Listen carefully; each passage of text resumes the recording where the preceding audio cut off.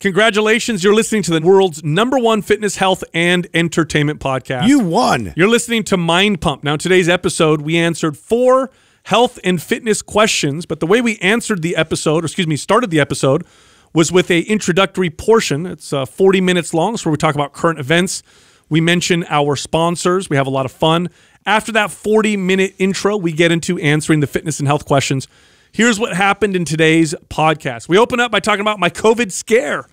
Of all people, of course, it was me that thought that maybe he had COVID. Yeah. Then we talked about the science behind the COVID vaccine. Pretty fascinating stuff, which led Justin to remember a study or a story he read about a man who injected himself with magic mushrooms. Yeah, not a great idea. No. Then we talked about a bodybuilder of the 90s who a lot of people believe to have the best genetics of all time, Victor Richards. I talked about a couple new fighters in MMA.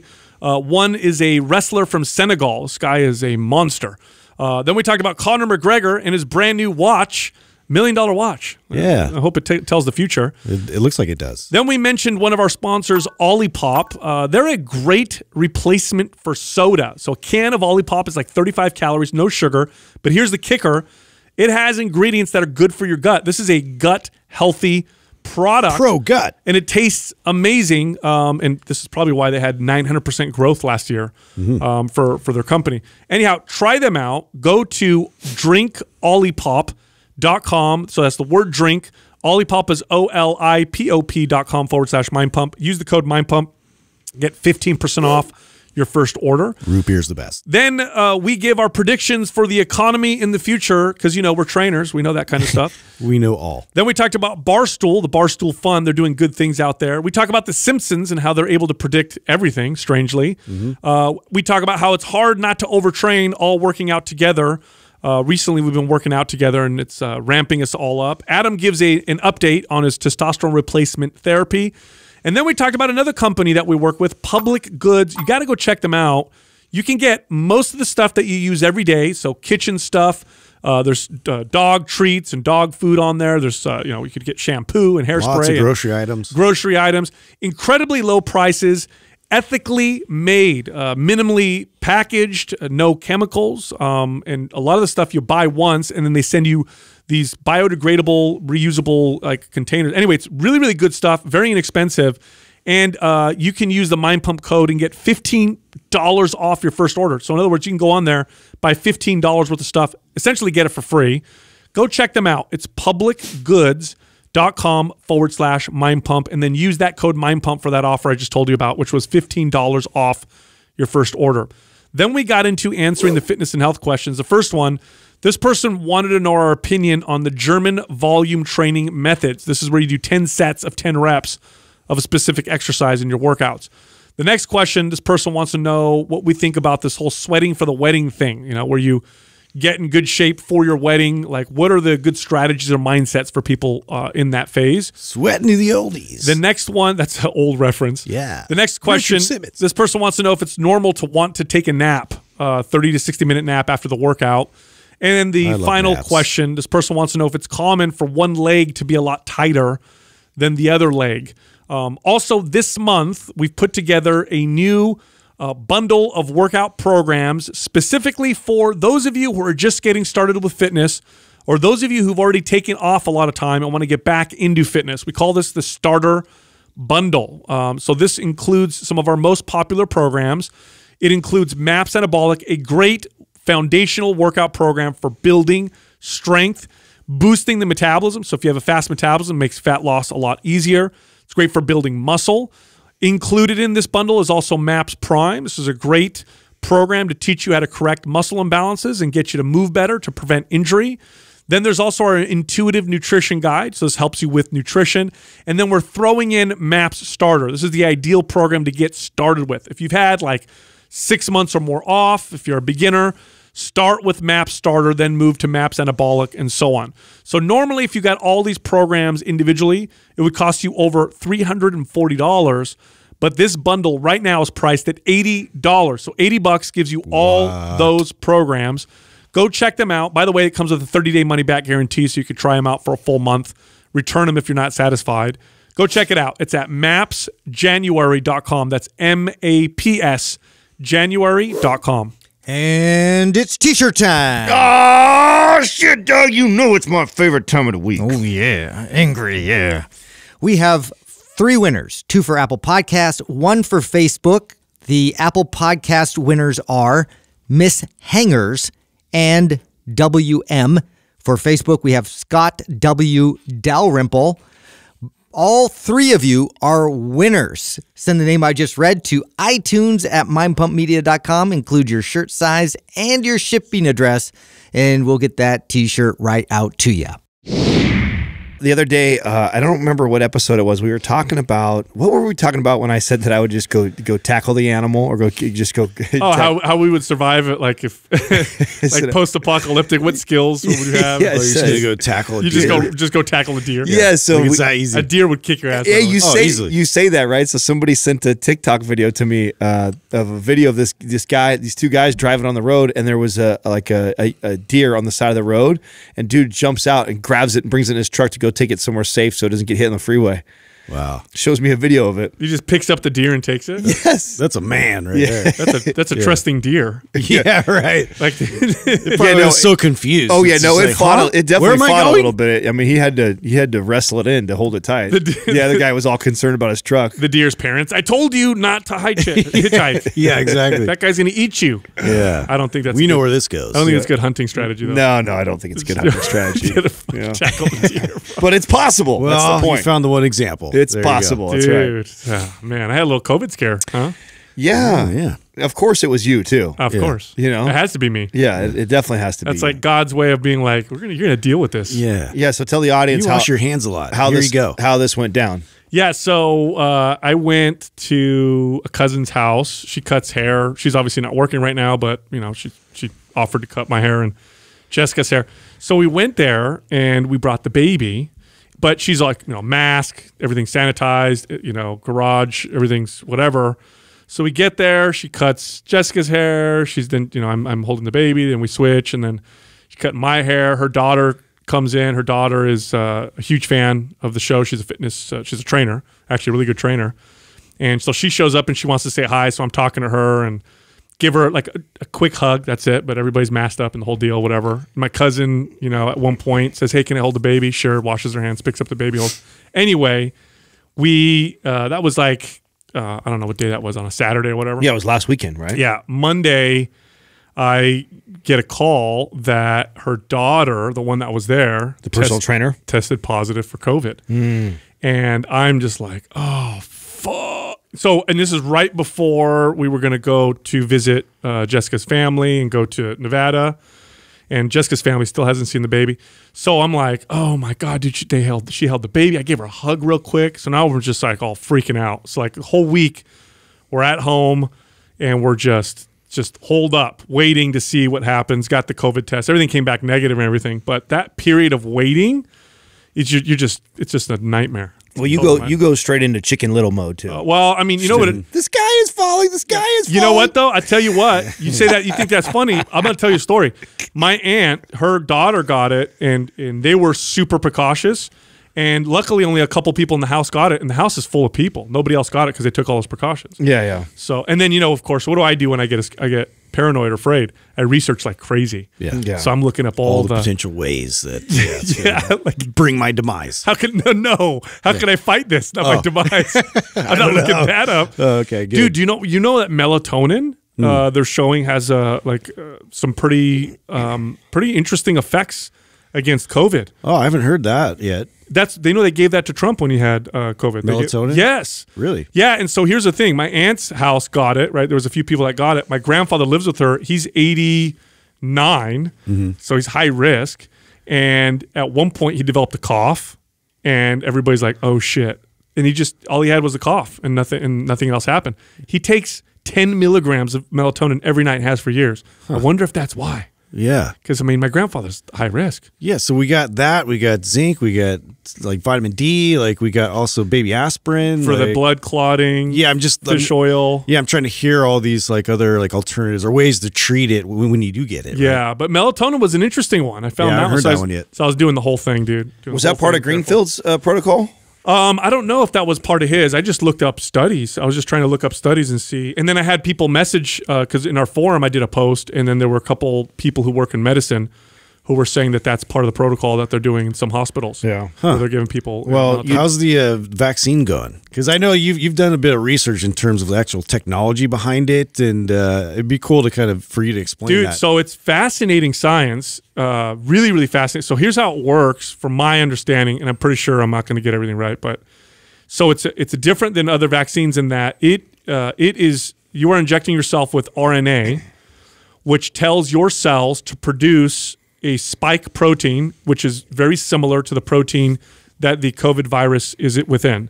So your cells produce this spike protein. There's no virus in it. It's just a spike protein. Then your body mounts an immune response against this protein. So this is why people who get the vaccine, one of the more common side effects is like fever, because that's your own immune system, building or whatever. Then and then you do it again, right? There's 2 shots. Then if you do get exposed to COVID, your body recognizes the protein that the COVID travels in, and it prevents you from getting the severe symptoms. So you get but it's small amounts so it can recognize it. Then it'll when you do get exposed to it, it'll recognize it. Hopefully, sooner than not. Dude, the science is crazy though, because based on the science, you technically could get people's immune system to kill cancer, to treat all kinds of stuff. So it's really fascinating stuff, but it does cause an immune response. And I know in Iceland, I think elderly people, some of them died because it was too much. Oh, right. So it was just too aggressive of a response. Is that why they perished? I don't know. They just said that if you're really old and frail, you need to be careful, which kind of sucks because that's the piece. Yeah, that's the ones that we want to have it the most, right? But it's interesting. It's very fascinating science. Could be a total breakthrough. So I don't know. Well, I told the guys that, but I didn't tell you. You ruined my night that night. So it was what? Yeah, it was. Well, I mean, 2 times in my in the last 2 times in almost 2 years now, I've had dad alone time. Right? I told he you was all by himself, dude. Yeah. Oh no. He had all the Jergens out, everything. He was ready to party. I got the house all cleaned. I ate. I had my shower done. Boys are walked. I just put my feet up. I'm like, bro, I got exposed. Oh, and I'm getting, and I turn on the TV. I'm watching adult television, and my phone is going off like crazy, and I'm ignore. And it's Sal, back-to-back calls, and then I see a text pop up, and it says, call me immediately. And I'm just like, oh, my God, are you kidding me right now? Were you mid-stroke? Yeah, bro, I was right in the middle of enjoying my night to myself. No wonder you were so calm on the phone. Yeah. Hello? What's happening? Weird. Yeah. You're talking so calm. Candles were lit, everything, dude, and you just and then of course after you do that, I go right into work mode. So I got to call Jerry, I call Katrina, I call Casey, and I'm just okay. What are we gonna do? Sal thinks he might have got COVID, and and so it just ruined my night. Oh, dude. my bad. I didn't say sorry. nothing to you. I was telling go. the guys when I got on the plane. I was like, listen to what this motherfucker did to me the other night. I said, this guy blowing my phone up about possibly getting COVID. I'm just like, oh my God. Yeah, bro. well, it's fuck. It sucks, man, because then you get in this weird mental, worry. What it is, it's not for me. I'm not worried about me. I'm not worried about Jessica. I'm more worried about my baby son because he's an infant, and there's little data on how it affects infants. We know kids typically they don't get symptoms as bad as adults. Yeah. But there is very minimal data on infants below 6 months or younger than 6 months. So I'm like, oh my gosh, this is, and I brought him. Wow. So you just feel like a big jerk. Well, dude, so this is totally a different topic, but like speaking of crazy ways to treat yourself, this guy, I guess they found this guy almost dead with psilocybin mushrooms growing inside his body. I read about this. Yeah. So basically he was trying to treat himself for getting off of opiates. Mm-hmm. And so he had read that psilocybin was a valid treatment. And so instead of just taking the mushrooms and eating them, he actually boiled the mushrooms down and then intravenously injected these mushrooms, and then so they started to grow in his blood. I bet he got high as hell though, huh? Can you believe that? His organs were shutting down. They had to have aggressive antibiotics to treat it. But dude, who the hell comes up with that idea? You know what a stupid idea it is to inject fungus grows everywhere, anywhere. Oh yeah, you inject that in yourself. The spores just in the air. Is he alive still? Yeah. Yeah, they were able to save him. Really? Yeah. Dude. And what do? You have to do like dialysis or something like that to like clean out all, I mean, what happened? Oh, yeah. Probably intravenous antifungal it's medications. antifungal, like super antibiotics. strong shit. Yeah. But they'd have to. What an idiot. Yeah. But can you imagine having like mushrooms growing inside you? Like that's so weird. It's the crazy. reason why you wouldn't want to smoke them, because you get into your lungs, right? Yeah. You get all that stuff. Totally. Someone's going to message me. I smoke mushrooms. I and smoke mushrooms all the time. Totally. That's totally fine. Weird strategy. Wow. I don't know, dude. I thought that was crazy. He's like, yeah, I like mushrooms, but you know what I hate about mushrooms? You got to wait like an hour. yeah. You know, I just want to Inject. get high now. Yeah. So I'm just going to inject this right into my system. What is wrong with people? I don't know. It's just like I don't know, man. There's so much misinformation. It seems like more people are like taking it upon themselves to all of a sudden become a scientist and try out their own experiments. Hey, speaking of misinformation, I thought airlines were only supposed to be like a certain percentage capacity. No, that's that ended in December. Oh, it did. So They were doing like every other seat. Yeah, Not anymore. So when I flew back in, I want to say I don't remember when it was. When was it? When I went to Idaho, like March, April, May. That's when they were doing that. Yeah, it was all like the plane was just hardly anybody. No, now it's like normal. If it's if it's full flight. Yeah. When we flew back from Vegas, it was a completely full flight. I didn't think they were doing that. Yeah, no, they are. They stopped that back in December. Of course, I did all my research right before we were going to go. Yeah. That stopped on December 6th. One thing you can do if you're really worried is you could go on a plane that lets you buy seats and then buy the seats around you. A couple. Yeah. Yeah, and then you're Jesus, how expensive is that? I mean, I know, that'd be well, of expensive. course, you're buying like 4 tickets. I was going to say, you almost at that rate, then you may as well look into private. You know, Yeah. flying private. Then. Yeah, That's expensive. isn't that a business now? Isn't that starting to grow where people are almost like Uber, where they pay? You buy a seat, but it's on a private jet.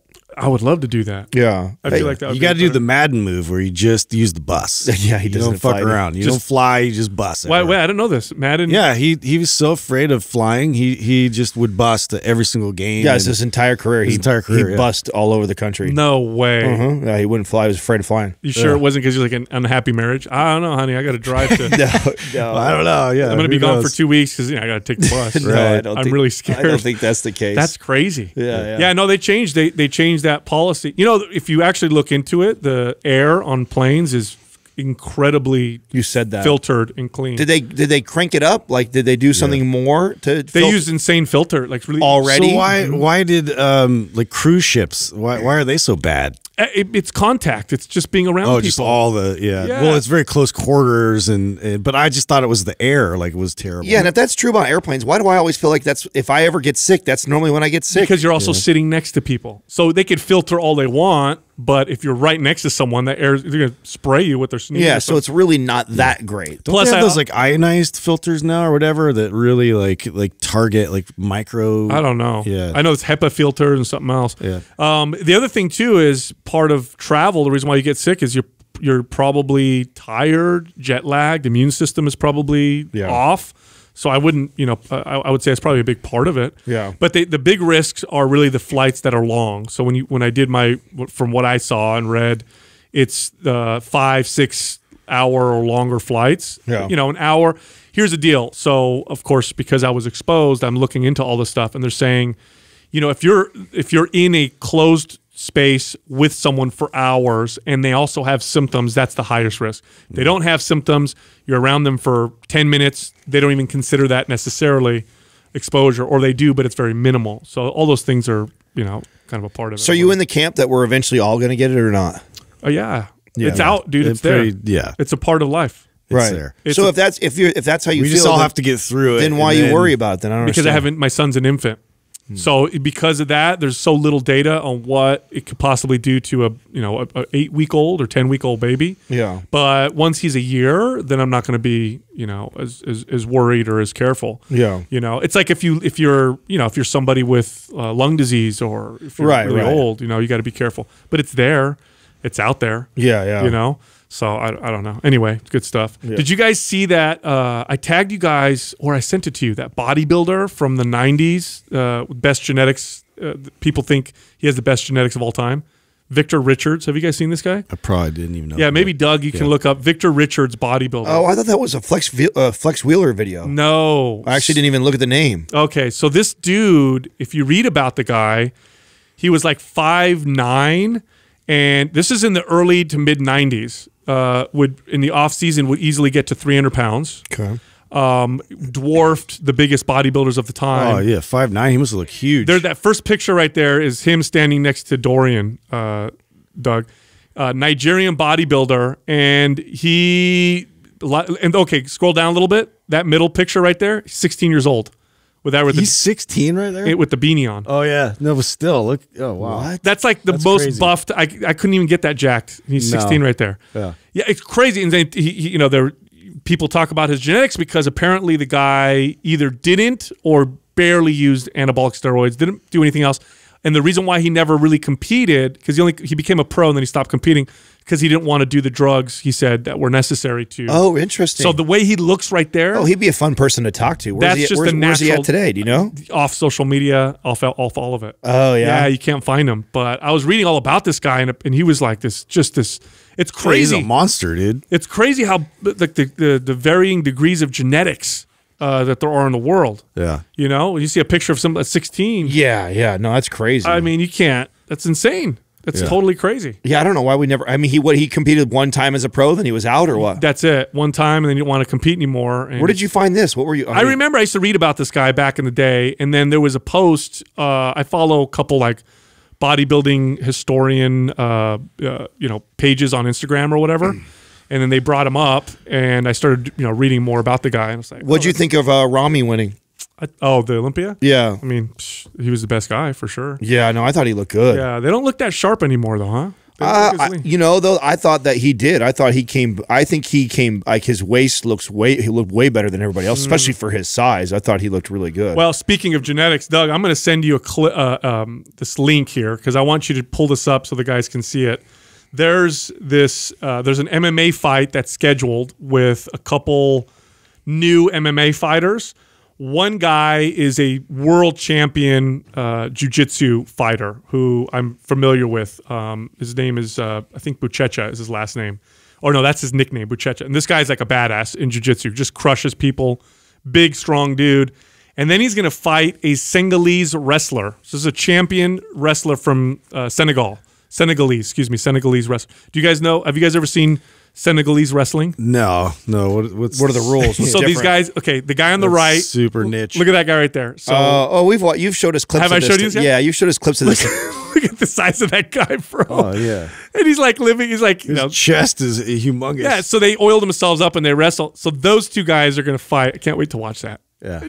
But speaking of genetics, look at that dude. He's just a. Is that going to be? Well, I saw that clip, and he was just kept picking him up and slamming him like he was a little baby. Like he didn't weigh anything. Yeah. Oh, is that going to be in UFC or a different? No. I don't think either one of them are good enough to fight in the UFC. So what are the alternatives? Is it still Pride and then Bellator? Bellator, of course, but there's like ONE FC or whatever. I think you're. I think that's for kickboxing. I think right? I think that's it. I think that's Aries FC.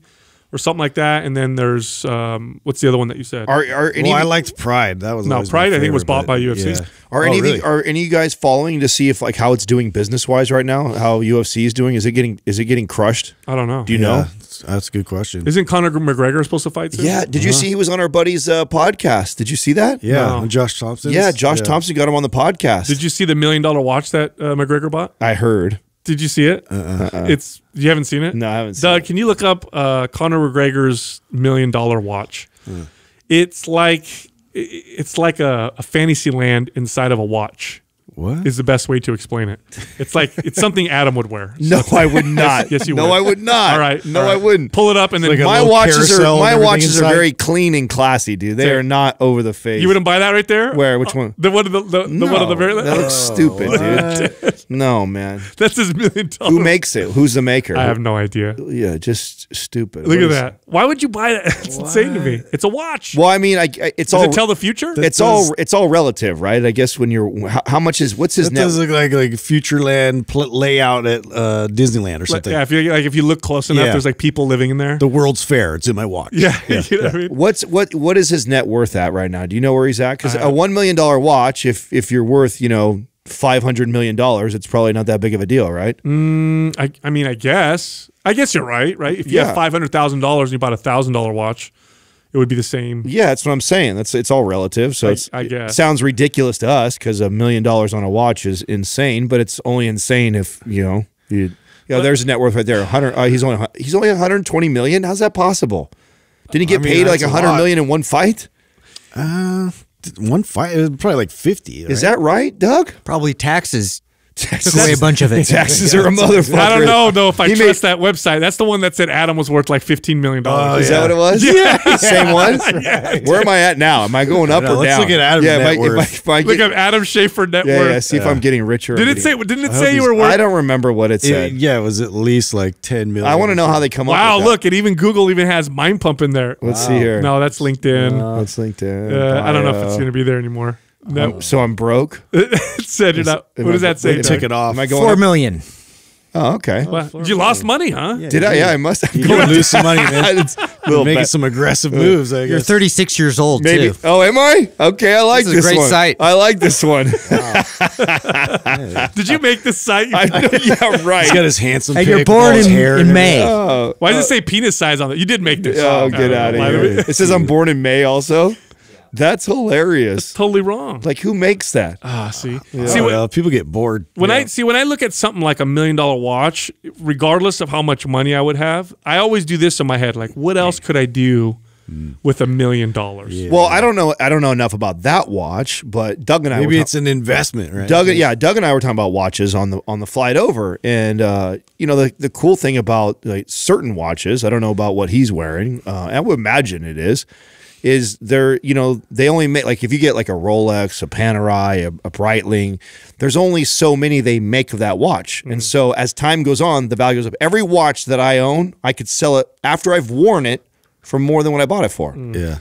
So you look at it like it. Yeah, like, but I would still look at it like, okay, what other investments are better? Well, that's the thing. I mean, at that level, it's like it's either that or it's like paintings, like really exclusive, like expensive items that you can resell. Well, and then also too, I mean, if you're invested in stock and in real estate in other places, then I'm not why not? I'm not going to judge. I'm saying for me, because you know what you can't do. You sure as shit can't wear your stock investment. Yeah. You sure as shit can't. It doesn't go with your suit. You know what I'm saying? You can't do that.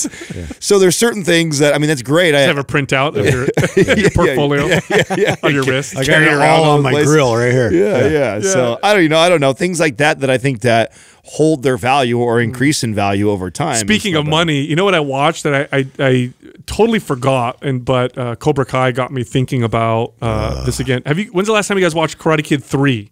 Oh, yeah. It's been a while, dude. So I watched it once way back in the day, and I was like, whatever. And so I forgot all about it, and I watched it again, and I remember why I didn't watch it again. It wasn't good. Yeah, no. Like the guy came back with the ponytail, trained him. Is 2 good?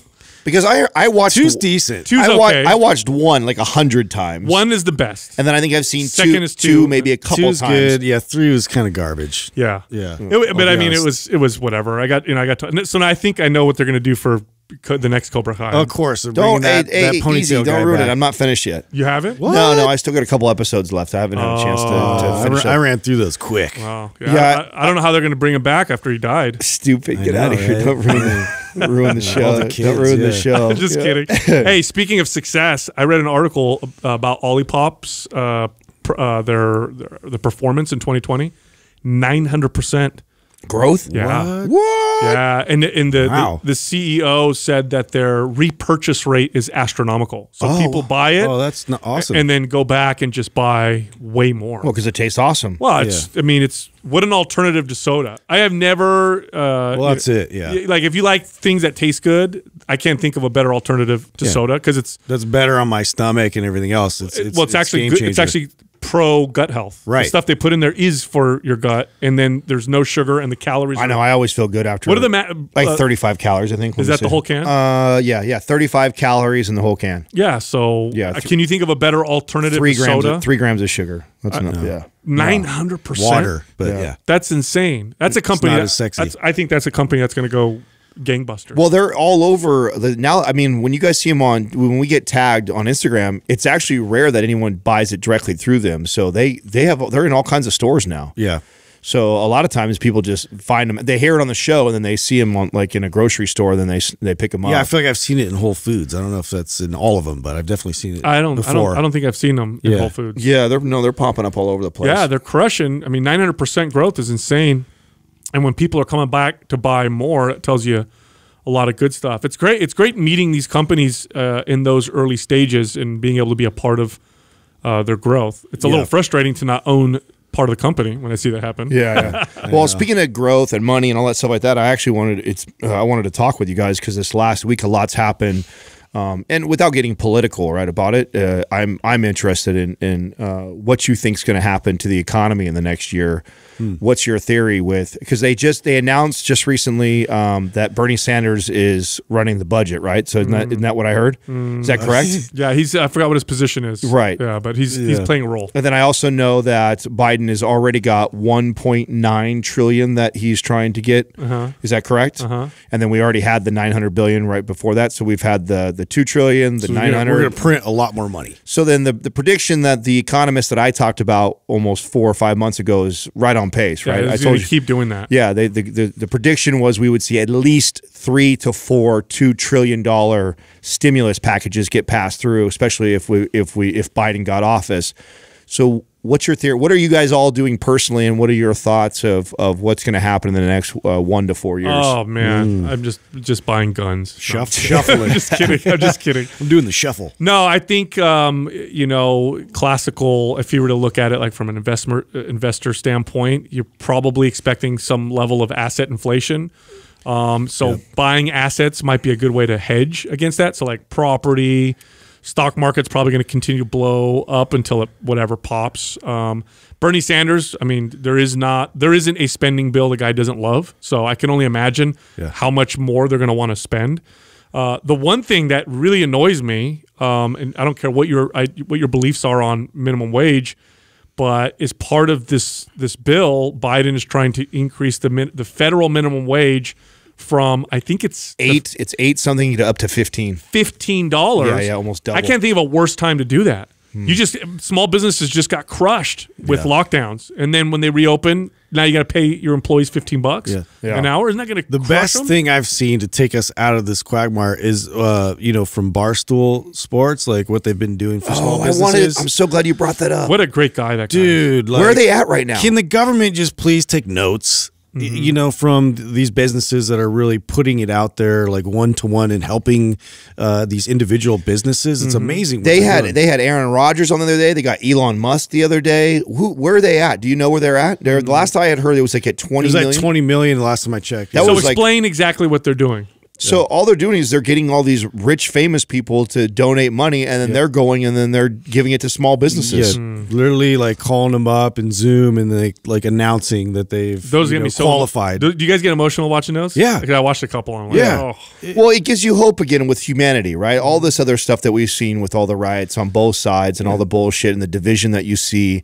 It's really cool to see a company like Barstool Sports come out, do something like that, and then to see other people get behind it and support it. And it's just, and there's no legislation behind it. No one's being forced to do any of this. This is just good people coming together to help other good people. I like it. What do they call it? The Barstool Fund? Just giving them a chance to keep their businesses going and provide for their families. Well, it's like a basic, American idea. Yeah. Where's it at, Doug? Does it say? Oh yeah, 27 million. Wow. That's so great. cool. That's phenomenal. I love it, dude. There might be a little light at the end of the tunnel. With the remarkable turn of events, I know that the mayor of Chicago is said that it's time to end the lockdowns. Same thing with the mayor of New York. Well, there's no more elections, so let's get back to business, right, guys? There was a rally. Did you guys see the study that came out that said that there were not really any benefits from lockdowns? It was in Newsweek and actually multiple news organizations. Yeah, we can see it, dude. It all spread anyway. And they were saying that the lockdowns were not super effective or actually counterproductive, and that we should probably end them all. Which is, I'm glad that that study came out. So now we have some evidence. I don't know if Doug, maybe you can bring it up, but I'm glad something like that, that's convenient. Came out. Yeah, it comes out later. You guys, stop. That's cool. Stop with the conspiracy. Interesting. Did you speaking of conspiracy stuff? Conspiracy theory? not- Come it's on, just- guy. What's the conspiracy about it? I mean, a lot of people were calling that since day one, dude. Yeah, Come I know. on, come on, get out of here. Did you guys see that they declassified? A little bit of planning there. Did you?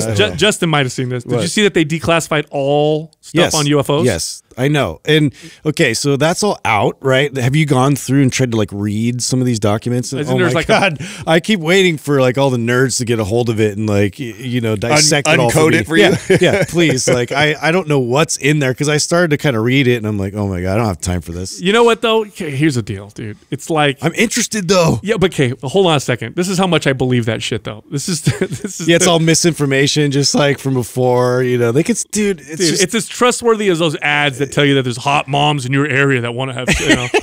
It's like the CIA themselves. Hey guys, we'll let you see everything. Don't you? Trust us. This is everything that we have. Here's dude. what we disclosed. Shut up, bro. Oh, okay. Yeah. You know what I'm saying? No, yeah. There's nothing. There's probably nothing about aliens. It's probably just like like different projects that they did before that looked like alien spacecraft. It's probably just like someone saw something and then we made sure to write it down. Yeah. Yeah. Well, talk about conspiracy theories. Since you guys are going down the rabbit hole, I thought the video that's going viral right now, which is the weird fucking bull, the guy with the bull horns on his head, walking in like they're getting a tour. I know. Yeah. Did he watch the Simpsons episode and then put that outfit on, or did the Simpsons really call that? Because that's just too weird. They've predicted everything. It's just too weird. They predicted Trump winning the election. They so many things. You know what I think? Okay, they just did everything. Like the Simpsons, wrote every scenario. I don't know, but and so then many it just times. it's just like Nostradamus. He just said everything, and then sometimes he gets it right. Bro, but Nostradamus' stuff is like hundreds or thousands of years it took to happen. You know what? Here's my theory. If we're living in a simulation, it's a big computer game right now, and that's the way that the designers fuck with us. Is they're like, let's put in an Easter egg. Yeah. If people want to know this shit's gonna happen through the Simpsons, we'll make it the most popular. Simpsons and South Park are like where you can find the most popular show of all time. Plain sight, the whole time, and we just they'll never catch on that. We're telling them all the secrets of what's gonna happen. Should have paid more attention to the Simpsons. Oh man. Anyway, dude, I got to tell you guys, there's a little bit of I guess a con, not a pro, but a con from working out with you guys here at the studio. A con? Yeah. Yeah. It's hard not to overtrain. Yeah. It's mentally, I get caught up in the energy and I end up going beyond what I probably should. Yeah, there's a lot of momentum there. It is like, it's nice because it's like, you're like, I'm like, I get up and I'm motivated to start moving weights and all that. But yeah, being around you guys, it does kind of like, you got to check yourself because I'll just like keep going for a while. I know that it was that because we just went to Vegas and I took 4 days off in a row. So I'd been now on a solid 4 or 5 weeks without like missing. I think a day is the most I've taken off in a week. And then I took 4 days off in Vegas, and we lifted today together, and I felt amazing today. That's the always hallmark, right? That's always the sign is when I know that I'm pushing my body too much and I'm overreaching too much or scaling the volume too quickly. Is when I take off, 3-4 days in a row like that, and then when I go back in the gym, I actually feel stronger and better. To me, that's always a sign that I need to back off. I took off. I took 3 days off because that's when I was waiting for my the COVID test and everything. I don't want to hammer my immune system with workouts, so I just didn't work out. But I reevaluated. Same thing, Adam. I worked out. I got a great pump. I felt stronger. I'm like, okay, I was definitely overtraining. So I'm just cutting down on the volume too. My volume, I was probably close to 18 to 20 sets per body part for the week, which is a lot of volume for me. Yeah. So I'm cutting it down to about 10 to 12, so almost half. And I'm going to see what happens. And it's funny. This is something that I run into every once in a while, but it's way harder working out with you guys. Way harder because it's exciting. We got the music. We're pumped. Everybody's having a good time. I can go in here thinking to myself, I'm going to go easier, but then I get caught up in the energy and in the pre-workout, and then that's it. I end up pushing it. Well, you changed your split up. I think I'm going to still stay with the same split, only I'm just going to add in a rest day after each round. So before, what are you doing? You're going to push, pull, legs, rest, push, pull, legs, rest. Yes, where before I was going push, pull, legs, rest, push, pull, legs, rest. Yeah. So I was only resting one day of the week. I think what I'm going to do now is split it up. Oh, you mean before you were going? Oh, I see what you're saying. Yeah.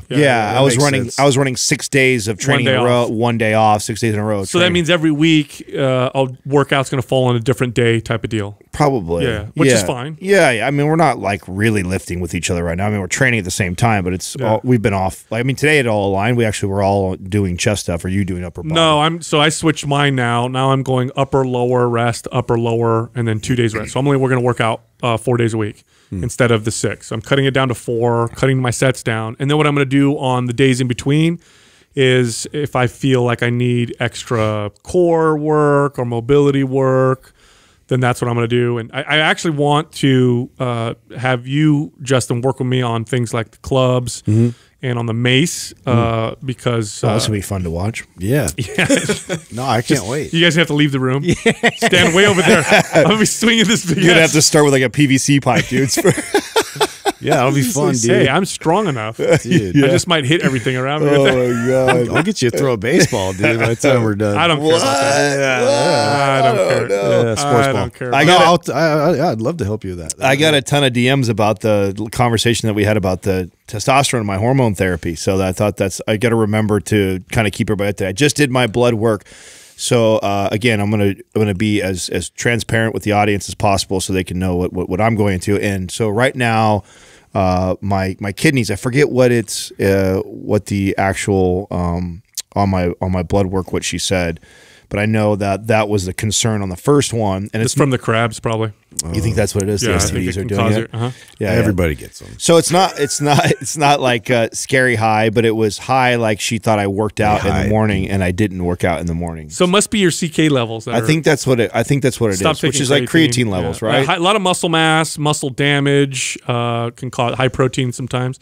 Can cause it, but it's supposed to be elevated. But yours must have been higher than what they would anticipate. Now, if I was overtraining like I think I was, it'll raise it. Oh, it will. Yeah. Oh, okay, so maybe that's what it is. Is that maybe a combination of because I know the first common offenders that we look at is like caffeine, creatine, and then overtraining. It depends on the number though. So you don't know what it is that they. I'll bring it. So again, I got it over the phone, right? So I took the test before I flew out to Vegas. She called me while I was in Vegas, and then we review all the numbers. They're actually going to bump my testosterone a little bit because my hormones came back. So the way it works is they give me a shot every week, and then they retest after 4 weeks to see when on day 7, where is my levels at? And my levels were actually a little bit lower than what they were when I even started. So they wanted to boost me up a tiny bit because I think they're trying to keep it to where on the last day, so on day 7, I come back down to the kind of like 450 to 600 range is where I think they're trying to land. Yeah, because they know it peaks. I know. So after you do something like that, it goes up to 400% the day after, but then it slowly comes down throughout the week. Yeah. And I think they're measuring you at the end, right? So they want you not to go below. Yeah, they don't want to see me. I think they want to see me kind of hover at least to where I was at or above. And so I was a little bit lower. So they're 10 milligrams more. So like hardly any more. So well, yeah, this is prescription. Yeah. Not so black market. Yeah. If it was your steroid dealer, triple that up. Yeah. Sprinkle some D-ball on it. Add some Cessin onto that. We'll be fine. Totally. Yeah. But it's I mean, I was telling them, I said I feel really, really good. So as far as like my energy levels and strength and recovery and libido, like all that stuff it felt amazing. Right Adam, now. I wanted to ask you because I know you manage the sponsors, pretty much the most out of it or all of it. How is it work with public goods? Because the more I dig into their company, the more I'm like, it's pretty remarkable. If you go on their site, and I know you guys do shopping there, the prices are so low. Yeah. It's like, how do they do this? I know, it's like a no-brainer. I just don't know if enough people know, how like much they would save just going and using those products. You know what it is? They have no distributors and no retailers at all. Yeah. It's pure direct to you. And then when it comes to like houseware stuff, there's one thing. There's one hand soap. There's one, Yeah.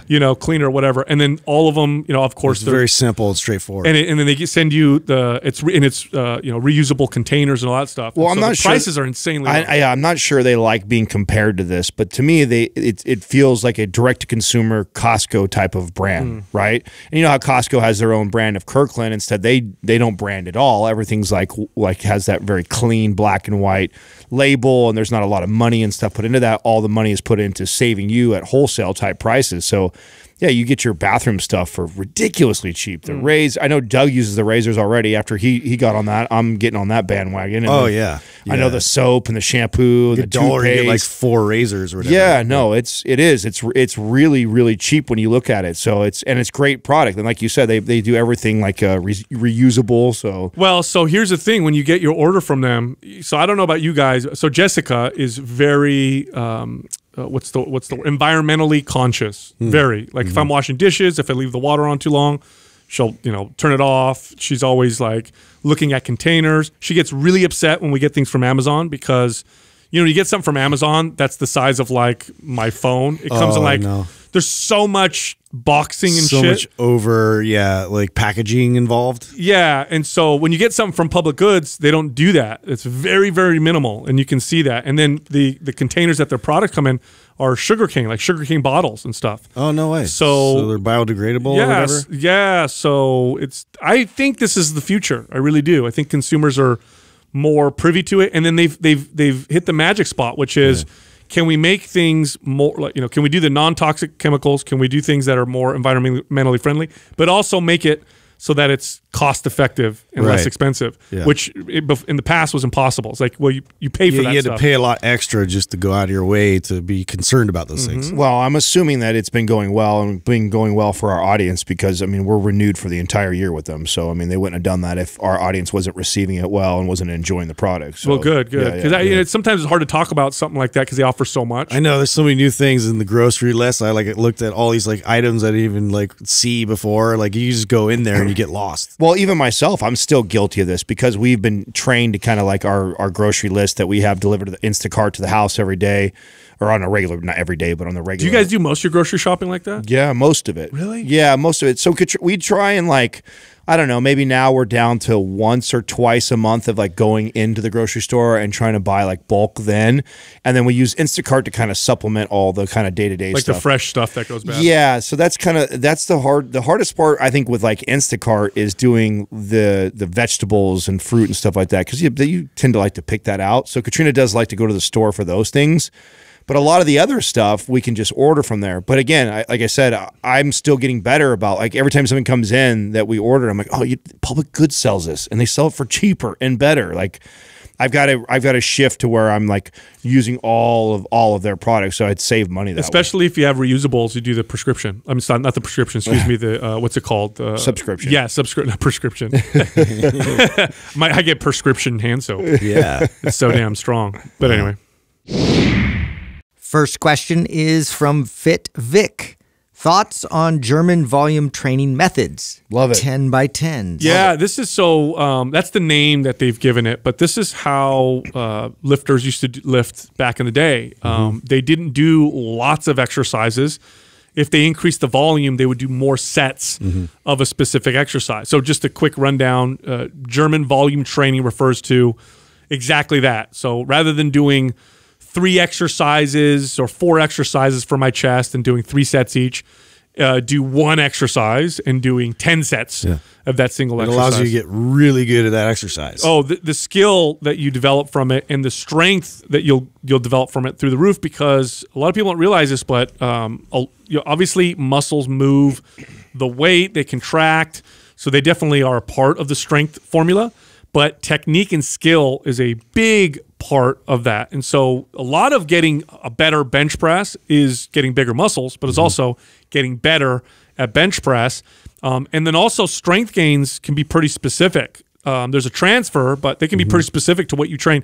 So I love this method, especially if you want to get really good at certain exercises. Like if you want to get really good at an overhead press, instead of doing 3 different shoulder exercises, just do a lot of sets of shoulder press. Yeah, I love the simplicity of it. A lot of times, I know for your average person who doesn't really have like a trainer brain when they go into the gym, it's just like, what do I do? You just look at all these like machines, you look at all the dumbbells, like where do I start? Whatever. Like something like this is like so painfully like you're gonna do this today. This like 2 to 3 to 5 exercises, whatever. But like very, very straightforward, and I'm just gonna kind of hone in on this as a particular skill and just practice it until I get really strong. I don't think I've ever followed a complete GVT like protocol though, where I went through like a whole program that way. I like to intermittently kind of do this, you know what? I haven't done this in a long time. Today I'm going to do 10 sets of bench, and then I would just do that. Yeah. I would say our MAPS powerlift program is probably the closest thing that reflects this. I mean, there's a lot of 8-set there's a lot of 8-set exercises in there. You're only doing the major lifts and a lot of volume in it. So, and a lot of it's around practicing and getting good at it. So I'd say that's probably the program we have that's closest to that. But we get asked this a lot, and I think it's a great tool. The funny part is I think it's not as popular because people like all this different shit. Yep. You know, they want to have novelty. Yeah, they want to have 10 different exercises or be taught something new. When the truth is, if you train this way, you picked 5 to 7 of the best exercises, and you always came in the gym and you did 10 sets of them, you get really good at them and you get really strong and build a lot of muscle. It used to always kind of annoy me when I would hear clients say something like, "Oh, what's next? This is I've done this. I'm bored now." It's like, is this all I'm doing today? Yeah, like it's supposed to be entertainment, but I get it. It's a factor, right? Yeah. So I do get that. I tell you, for me personally, this is one of the fastest way for me. Now, I don't do this all the time, but if I want to get really strong at something and really reap the benefit, this is the fastest way. Like if I do 10 sets of 10 reps for squats, I'm going to get really good at squats in a short period of time. Now, here's some pointers to keep in mind. If you're doing 10 sets of 10 reps, start with the weight that is lighter than you think. Okay, because that's a massive factor. Yeah, because you do 10 of 10, you think, oh, this is easy with your first set. You just wait till you get to set number 8 or 9. Yeah. I did this with squats. I did it with 225, which 10 reps is relatively easy for me with 225. It wasn't at the end of the workout. By the time I got to the 10th set, it was really, really difficult. So pick a weight that's easier than you think. So this, I actually used to start when I would like kind of fall off the wagon for a couple weeks or whatever, then get back in the gym. I would always start with legs, and I would do 135 actually. I do 135, 10 sets of 10. And that was always like a great way to get me back into training. And it always blasted my legs. You'd think 135 is nothing as far as moving the weight, but that's a lot of volume in squats, and so just be careful if you go to GVT training and you've never done it before. I would recommend starting way lighter than you think. Yeah, way lighter than you think. Now, what are the potential cons of this kind of training? Like, what are the things you need to watch out for? I would say joint pain or injury, because you are stressing the same area over and over and over and over again. So if your repetitive pattern, if your hip mobility isn't perfect and a squat challenges it a little bit, and you do 10 sets of squats, you might find yourself having some issues. If bench presses are okay for you, but sometimes they bother your shoulder, 10 sets of bench press is probably not a good idea for your shoulder. So keep that in mind. Whatever exercise you pick, make sure it's something you could do well, because doing 10 sets of it, if you're just a little bit off, by the end of the workout, you'll probably run into some problems. Next question is from Connie Quah. What's your take on the catchphrase, sweating for the wedding, as seen on social media? What is an alternative strategy or mindset for people who are preparing for a big event? I didn't know this was a thing. I know. This is a thing? This is people getting creative again, making hashtags. I'll tell you. Like so no days off. Here's some behind the scenes, like what your trainer doesn't tell you stuff as a trainer. When I was a trainer, if I had a goal assessment, somebody shows up and I'm going to show them some exercises, and my goal is to try to get the person to hire me, right? Because I'm trying to build my business and I want them to hire me. If they said anywhere in my goal assessment, when I said to them, why are you working out? And they said, oh, I'm getting married in 5 months. Guaranteed client. It was like it was easy. Yeah. Because they're super motivated. Yeah. It's like, it's the big day. They've probably been thinking about it forever since they were kids. They want to look a particular way. And I knew that they were going to hire me on the spot. It's an extremely events or dates, things that are important to you, are very powerful short-term motivators. Terrible long-term motivators. Absolutely terrible.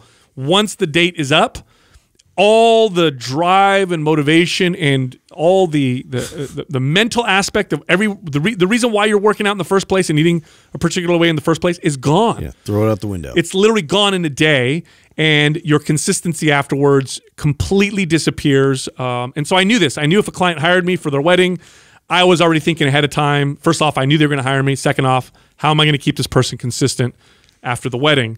Was the second thing. So I would say this, there's nothing wrong with training for a specific date, but in your mind, have a plan for afterwards and understand that your motivation is going to be low afterwards. It's just going to be. What is that going to look like, and how are you going to maintain your consistency? I think what really matters too is if we start sweating, sweating for the wedding, how far out from the wedding really makes a big difference, right? So if I had somebody who came to me and they had a wedding in 6 months, that's a lot of time for me to spend the first couple of months trying to rebuild their metabolism, right? Get them eating really well and create some good behaviors and lay a solid foundation of lifting. And then I have plenty of time to really ramp up the intensity and the movement and the sweating and the cardio leading up to that event to kind of get them to peak at their best. But somebody who says I'm sweating for the wedding and the wedding is in 30 or 60 days, that's really tough. It's really tough to even see that much change in that short period of time. And I really know that whatever I give them for that 4 to 8 week window is going to set them up for failure afterwards. Yeah. And so to me, depending on how much time I have to prepare this person for that wedding really dictates what that programming looks like heading into the wedding. Because yeah, if you come to me and you say, I've only got 4 weeks and I've got a wedding, I need to shred as many pounds as possible, then yeah, calorie restriction and moving like crazy is the best route to shred as much as you can in 4 weeks. The reality of that is you're only going to rebound that much harder when you get out of it. It's usually that. It's usually a really small window they give you, and they just want to crash. Basically do all of it at once, all the kitchen sink in there with cardio, with diet, like extreme dieting, and then lifting weights, basically lifting weights with cardio. And they want to do all of that the entire time to basically burn themselves out completely. And then they just don't realize what they're going to have to pay for after the event and all that. And then there's the wraps and then the sweet sweat and then all this bullshit that they're going to add on top of that at the end, which I'm sure they're waiting for us to talk about that kind of stuff. The other thing too is I had this conversation this weekend. I was with my aunt, right? And she's talking about she's wanting to drop weight. She's in some of the worst shape she's been in a long time. And I've written diets for her before and got her on stuff. And she's like, I really want you to help me. I need to get at least 15 of these pounds off as fast as possible. And I was going over diet with her, and I was explaining like what I want you to do though this first month is I don't want to lose any weight on the scale. And she's like, no, I want to lose 15 pounds. I said, you don't understand. Pounds is not what you care about on the scale. You want to change your body as fast as possible, correct?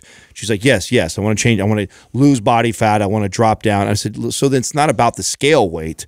And the fastest way, believe it or not, to change your body composition isn't you dramatically dropping on the scale.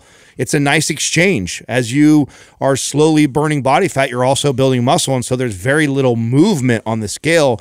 And I think people get so caught up in seeing the scale go down in these short bouts where you have 60, 90 days to get ready for a wedding. And just because you're 60 or 90 days out for a wedding still doesn't mean that you want to see the scale move that much. It's still the fastest way to change your body composition would be a nice, beautiful exchange of losing body fat while also building muscle. That will make your body look the most different. But we get in this like hurry of, I want to be down 15 pounds, or I'm 15 pounds heavier than I've ever been. And we get so caught up in the scale as our gauge of, are we doing a good job? And in reality, if you're just really getting after it or starting your program, seeing the scale drop down in those first 30 to 60 days is not a good strategy. And even if you think that moving the scale that fast is helping you look better faster, you're not necessarily true if you're not building muscle at the same rate. Yeah, again, I really stress this, like plan for post-wedding. What am I going to do after? And also realize you're going to be not nearly as motivated, and be honest with yourself. So you're working out 5 days a week leading up to your wedding. Set a goal for 3 days a week after you get married. Okay, when I'm done, I get back from my honeymoon, I'm going to go to the gym 3 days a week. If you lost 20 pounds going into your wedding, you're going to gain back 8 pounds or 10 pounds. So plan for that, be okay with it, and come up with a long-term plan, because otherwise you're going to have a tough road ahead of you. Next question is from Andy Rodding. Is it normal to want to sleep 30 to 60 minutes after a workout? Nope. No, that's not normal. It sounds fun though. Yeah, I know, right?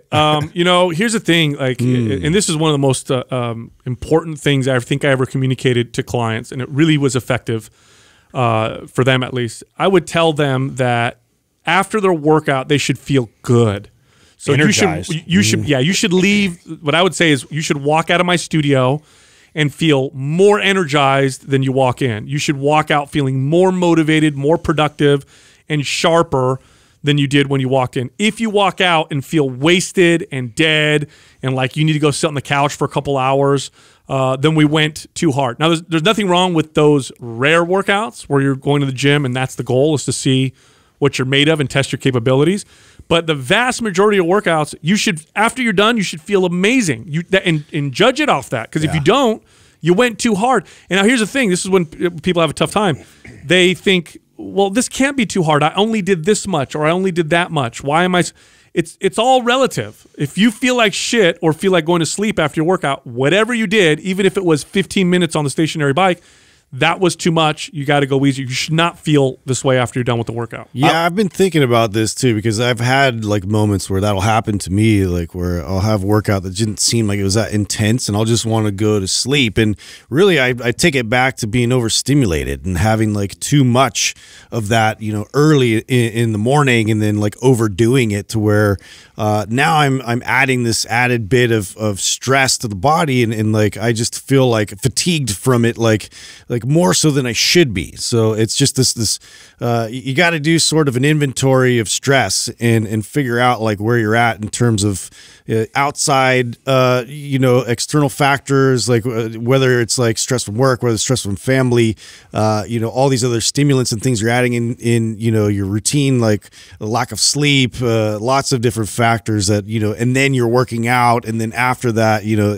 you may have a propensity to want to just go to sleep. It's interesting that you share your story, because what I was going to say and allude to was that in my experience with clients, what's actually really common is overstimulating. So is using so much caffeine and pre-workout. You get the crash. Right, and they crash hard afterwards. So it's like you're taking a cup or two of coffee to start your day, then you also slam a pre-workout, which is another 350 milligrams. Then you go get after it in your workout, and then it's the crash. It's the come down afterwards. I thought I read a long time ago, and I think you corrected me, Sal, on this or not. I think I thought that caffeine was like we always refer to it as like an upper, but what happens chemically in the body is what gives us that spike in energy is our body trying to fight against it. Are you familiar? It increases the circulating, I can't remember the chemical in the brain, but it actually increases the amount of it that circulates. And that's why you get an energy spike from it. Right. So the way it works is not necessarily like it directly is a stimulant, but rather it causes your body's production of these chemicals to be more effective. But yeah, that's a good point. If I overstimulate, I definitely will crash for sure, and I'll notice it a couple hours or 2 or 3 hours later. I mean, if you take a stimulant before your workout, here's how you know you took too much. You feel out of breath more than you normally would. That's what happens to me. So I'm doing a high rep set of squats, and I find myself having to stop and rest longer. If you feel like your heart rate is a little too fast, heart rate's racing too much. Yeah, a little dizzy. If you feel like you're like shaky or too aggressive, that might be too much, and then you might get a crash after. Next question is from Mr. James J. Cho. Is it common for one side's leg muscles and hip flexor to be tighter than the other? Yeah, it's very common. It's more common than having them both be the same. That's for sure. It's it's actually rare to have both sides be identical in flexibility. And it just, you sit a particular way, you might move a particular way. I know for me, crossing my legs, I can tell one side is always a little tighter than the other. So yeah, and now this is a good thing to know, because now you can work on balancing them out. You can work on improving the mobility of the side that's tight. And you could do exercises that encourage balance. So if this is you and it's a big deal, then I would do split stance or unilateral exercise. Unilateral, yeah. I was just going to say that's probably the move with this, is to really refocus and kind of bring that more in the programming of what you're doing to really address a lot of this instability or something that's looming there that's causing, this tightness where the body feels like it needs to, brace and protect around, these joints. I think this is so common that I would make the case that I think everybody is this way, right? Mm-hmm. We're all dominant in one side. Right. Like there's nobody that is perfectly symmetrical. There's nobody that their whole left side is exactly the same strength, size, everything, length, limb, all those things nobody is perfectly symmetrical. So when you do something that's bilateral, like a squat where both feet are on the ground and you drop down into that, it's very natural that the stronger side is going to take over a little bit of the movement, even if it's subconsciously and you can't see it. It's just, a little bit of the energy and strength is going to come from that side. And the more of it that you have, the more obvious it'll be by how tight you are on that. And the key for all of us, I think, is becoming aware of that and then knowing when you go into your workout. So not only are you addressing it with things like, South myofascial release and doing mobility work, but you're also thinking about it when you're doing these exercises now, like, oh, wow, if I'm always in my case, it's my left side, right? So I have a tendency to want to shift my weight over to the left side in a squat. Now, it's so subtle that the average eye wouldn't be able to see it, but I know of it because of how I'm always tighter and worse on that side. So when I drop down in that squat, I'm really thinking about that, making sure that I'm trying to give equal effort on the opposite side, in addition to, of course, the other work. Awesome. Look, Mind Pump is recorded on video as well as audio. Come find us on YouTube, Mind Pump Podcast. You can also find all of us on social media. We're on Instagram. You can find Justin at Mind Pump Justin, me at Mind Pump Sal, Adam at Mind Pump Adam, and Doug, the producer, at Mind Pump Doug. Sometimes it's really hard to see the silver lining or to reframe everything and like, this is positive. It's positive when you feel like shit and it's hard as fuck. Sometimes I look at it as like, I accept that it's really hard. I accept that I want to quit. That's why so many people don't make this. And instead of looking at it and trying to say all the time, like, change